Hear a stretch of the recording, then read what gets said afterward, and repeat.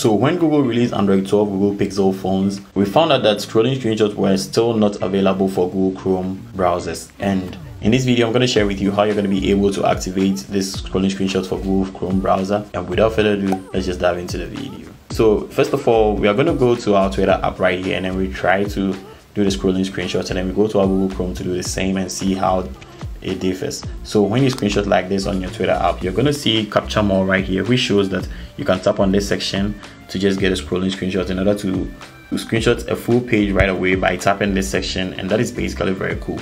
But with the Google Chrome, you don't get a chance to get this option right here, which will allow you to get this full page screenshot, and that is really bad. So when you go to your Chrome app right here, you tap on your browser like this, and then you just get a page. We would want to get all the stuffs on the page like this.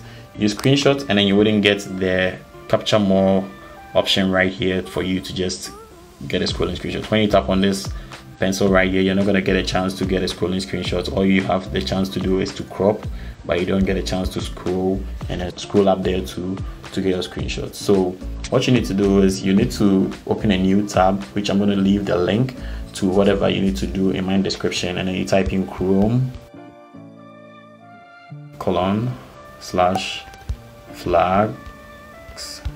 and then you type in enter. So I'll leave it in the description, and when you tap on the page, it's going to take you to the section right here. And then what you need to type in right here, the search flags, is the scroll capture, which is this right here.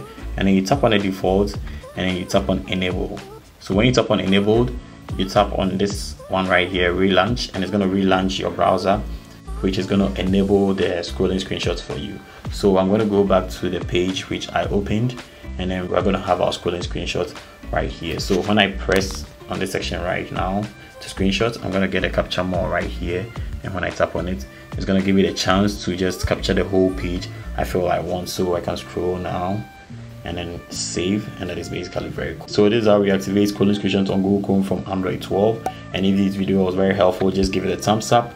Don't forget to subscribe to the channel, and then you can check out this video right here. Probably will help you on how you're going to be able to just get more tips and tricks on Android 12. And without further ado, I'm just going to catch you in the next video.